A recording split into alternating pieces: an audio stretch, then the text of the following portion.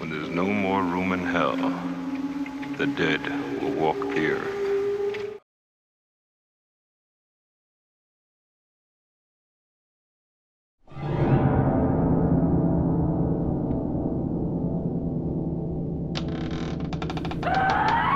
I can't stop smiling. Oh, hiya everyone, guys and gals.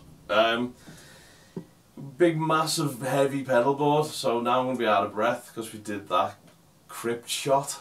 But anyway, the reason I'm holding this big, massive board, or wedge of wind, is that over the past couple of clinics I've done and the last few gigs we've done, a lot of people are saying, like, what is that massive wedge of wind? And why have you got a multi-effects and other stuff instead of just using this, which you kind of could do.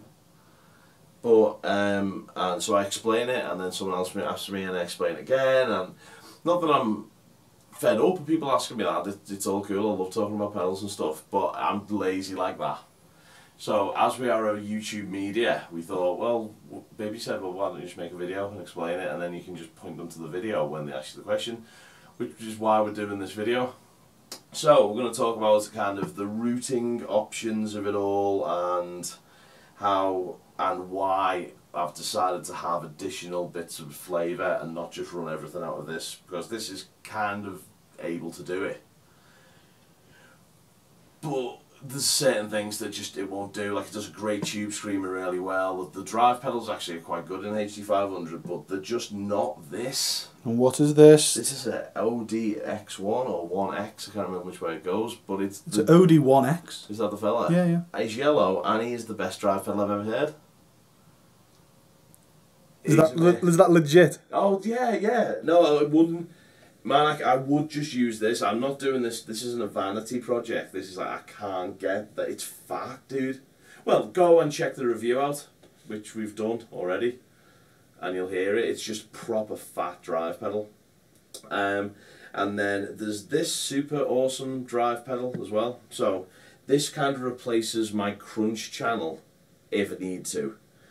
Then if I'm in a funky kind of clean situation, this side of the pedal of the VSXO drive pedal gives me my cleaned boost, and it gives me loads of different things. Again, we've reviewed this, so you can go and check that out on the channel. And this gives me more of a vintage overdrive. This is quite a modern OD, I think, a little bit more kind of fat sounding. This is very vintagey, so it sounds like AC/DC kind of old plexi amp tone. But we've reviewed that as well. So Bibby thinks it's a complete waste of time having all of these additional I don't think it's a waste of time. I just think you've failed to grasp the concept of a multi-effects unit. So you have this enormous HD500X, which, to be fair, you know, is the size of a small hatchback. And the whole point of that is that it replaces a load of pedals so that you don't need an enormous pedal board. Yeah. But what you've then done is buy a really, really big pedal board. It's pretty big, it's a fat boy. And then you've bolted that as well as miscellaneous pedals. And I mean, just look at the size of that wah. That's a pretty big wah. That's for like people who've got corrective shoes. Me?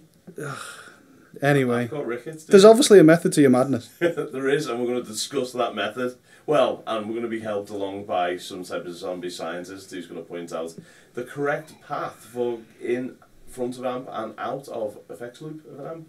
So it's going to be informal and informative, communicative, but casual. That's what it's going to be. So, right, the reason I have this and these, I love the drives in this, but I don't think it's as good as that. Or this. These are very, very good drive pedals.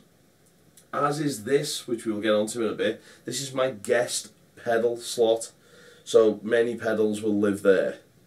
In this case, it's a drive by the guys over at Green Pedal Company, which is just a brilliant. The Green Carrot pedal. Green Carrot, as I said, Green Pedal. You did say Green Pedal. Carrots. So those guys sent us over this kind of Cornforth style, plexi style drive, which we're going to review very soon. So keep your eyes out for that. So let's talk about the effects chain. Let's look at how I've got this set up.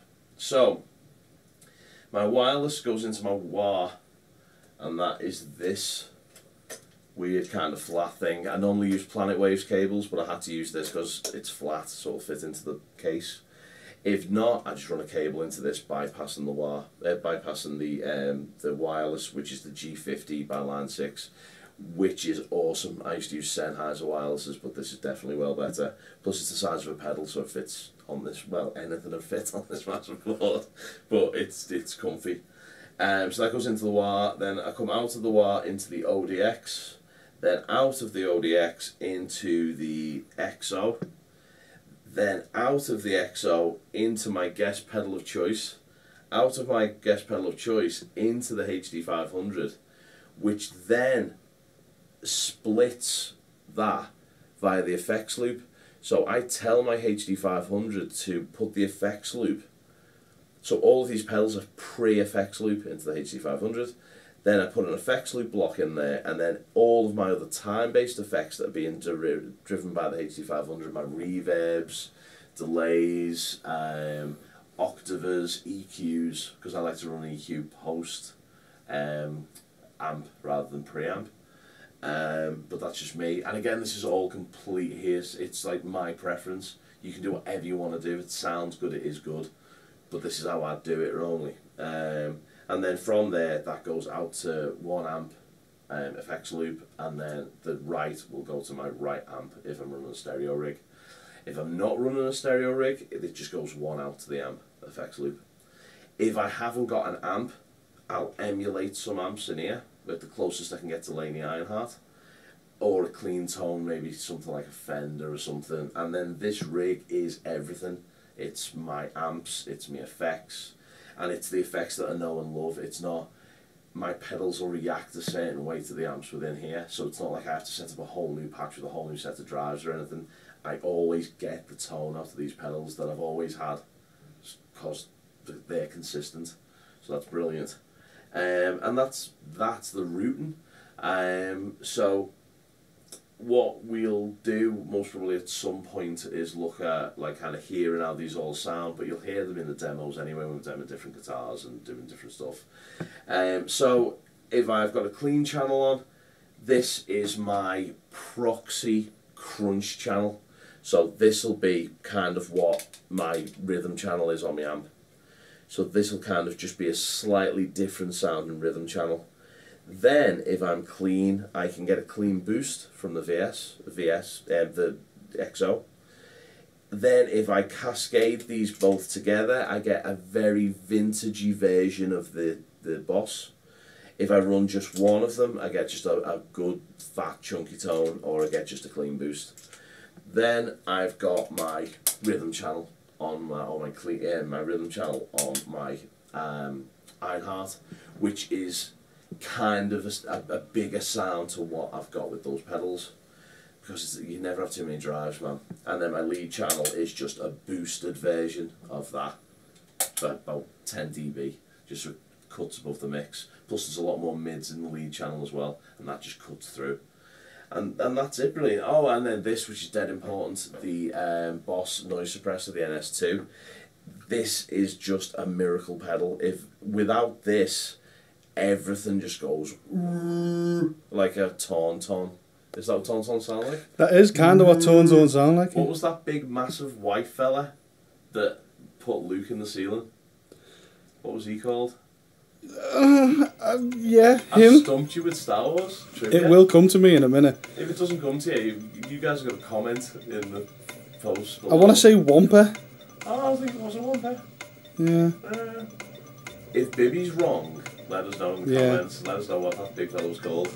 But anyway, so, and he's white as well, so this is the one. I'm going to call it the Wampa. It is, man. It definitely is Wampa, because I'm thinking it's the Wampa Ice Cave. Was it the Hoth Wampa? Was it? Well, yeah, Hoth's the planet they're on. Yeah. And he's in the Wampa Ice Cave. It's a bit like Sarlaac Pit Monster, which is the name of my grindcore band. Anyway, we digress. Speaking of cornholes, we've got this corn pedal, we've mentioned that before. So the NS by Boss totally clamps down all your noise. Now, loads of people are umming and ahhing whether a decimator's better, whether the MXR's better. Do you know what? To you, they might be. But to me, the fact that I've got an effects loop on this pedal is awesome. So what happens is, when I run these pedals into here, before they go into here, they go through this noise suppressor. The effects loop then goes to my amp, comes back and goes back into here, because I've got an effects return. So I come into the input, out of the send, to my HD500, into the return, and out of the output, into the effects loop of the amp, and it clamps all of the noise from all areas of the amp. Not that the Ironheart is a noisy amp, but the electricity in my room is completely hideous.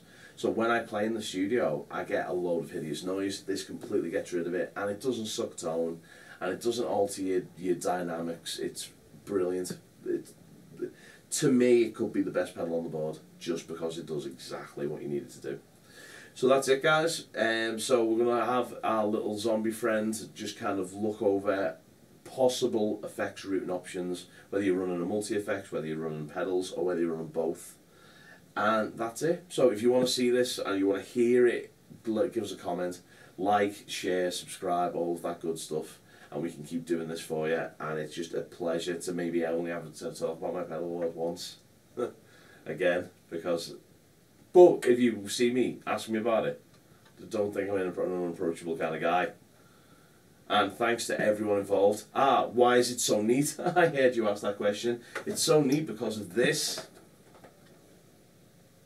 What is this? This is a cable station by Planet Waves, and it allows me to cut, twist, and screw. Well, what more do you need? And look, you can actually levitate your pedals in a white universal plane by using those pedal things. And look how neat that is. Come in and see how neat that is. Uniformed, not so OCD now. Buttons that match, and that matches as well, and cables that just look rad. So thanks to Planet Waves for all that good gubbins. Dead easy to do as well. I made all of those cables in about 5 minutes. Perfect length. Sweet. Anyway, guys, we will see you next time with shit like sounds, not just me talking about massive pedal boards. Peace.